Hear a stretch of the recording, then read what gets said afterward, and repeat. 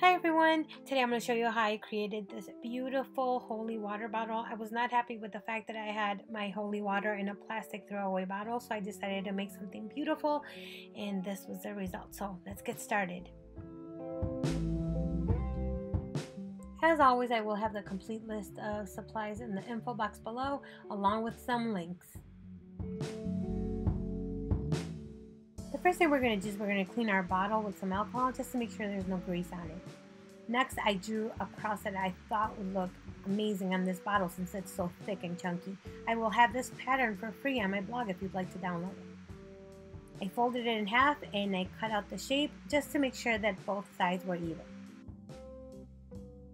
I took about 8 inches of this aluminum tape and I folded it in half. And I placed my cross right on the edge. Now cut it out as accurate as possible.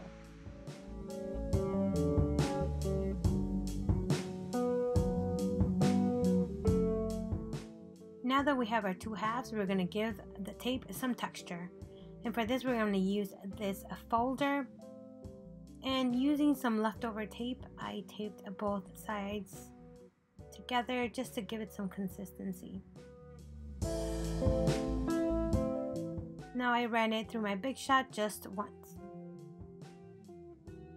And be careful while removing it.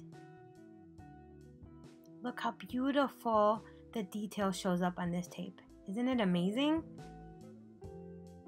Now to get it glued onto our bottle, I took the tape off the bottom part of the cross.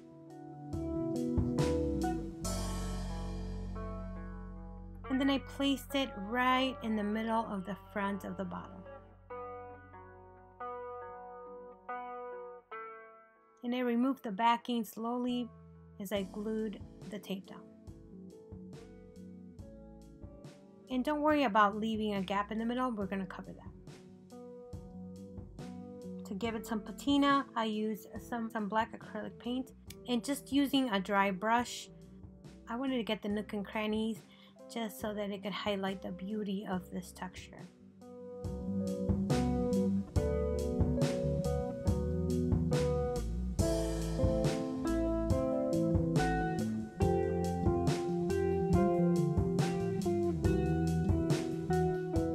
Clean up the edges if you need to, and now we're going to work on the seam of the cross.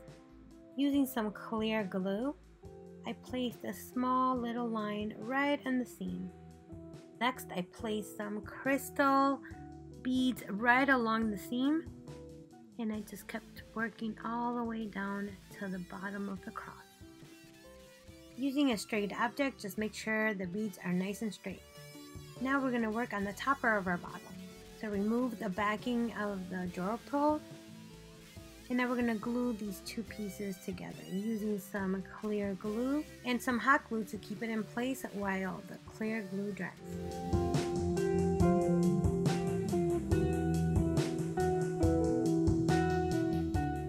Now we're going to glue our crown on top of the original bottle topper using the same concept, a little bit of clear glue and some hot glue. Now using some nail polish, I painted the whole thing in a nice silver.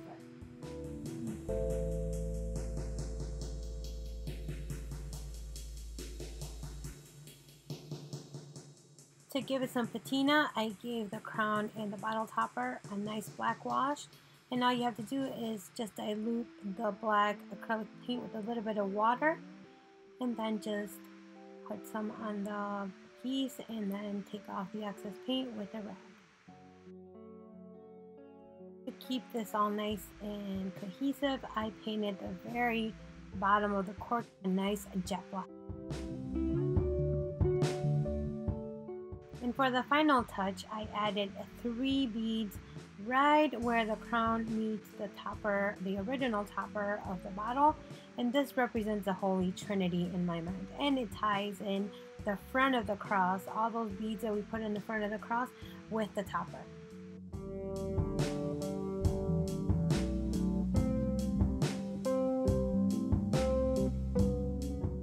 And now you're done. Now you can top your bottle. Oh my gosh, I love it. It's so beautiful, so elegant, so simple. And now you're ready to pour in your holy water to keep it nice and beautiful. I don't know about you, but I think this looks amazing. Everything ties in together beautifully and so simple to make. Let me know, leave me a comment. Don't forget to follow me on Instagram. I will post more pictures of the bottle. And if you decide to create this, I would love to see your bottles. You could just tag me on Instagram at VenusBloomReel, and I would love to see them. Thanks, bye.